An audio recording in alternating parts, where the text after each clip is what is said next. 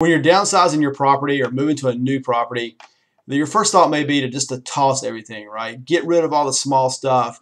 Just throw it all in a dumpster and buy all new when you get to the new place. Look, I get it. I've been there. But in this video, we're going to talk about why that's a bad idea and why you really may need to keep some of that small stuff that's been hanging around for a while. And we're going to do that right about now.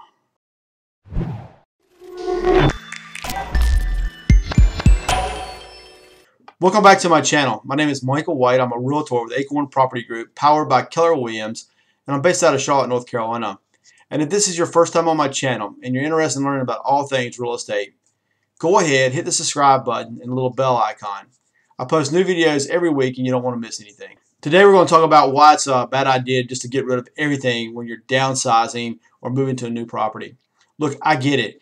You may be tempted to get rid of all your clothing, all your knickknacks, all your dishes and silverware and cleaning supplies and all the little small stuff that you've been collecting over the years. It's really tempting just to throw it all away and start all over new when you get to the new property. I get that. But here's why it's a bad idea. Here are my 3 reasons why it's a bad idea to do that.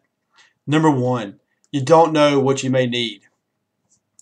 Look, just because you move into a new place, it doesn't mean you're going to quit eating, right? So you're going to need dishes, you're going to need silverware, you're going to need utensils, glasses, that kind of thing. So you might as well just keep that kind of stuff, right? Don't throw it away. Also, you're going to need some furniture, right? You're still going to need a dining room table, a place to eat. So why get rid of that? Why buy something new when you got a perfectly good one to get rid of? Reason number 2 why it's a bad idea just to toss everything. You don't know exactly how much space you have until you get there. So look, I get it. You're moving from a large house to a small house. And you may not need 4 bedroom suites, but you're probably going to need at least 2 to 3, right?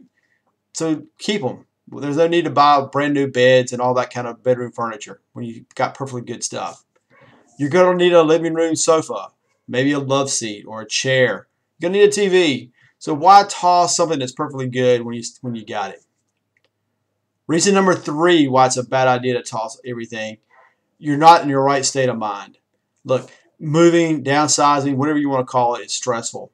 And you got a lot of things to do, a lot of details. You're leaving a property you've been in for 30 years or more, right? And that's emotional. And so you're really not going to have a clear head until you get moved into your new property and you're going to be there for a month or so. So don't get rid of anything until you have your head back in the game, right? Talk about some things you should keep. Keep items that are in current use. Keep any item that you use seasonally. Keep any sentimental type items. And then keep any item with a practical purpose. So what should you get rid of, right? I know you can't keep everything.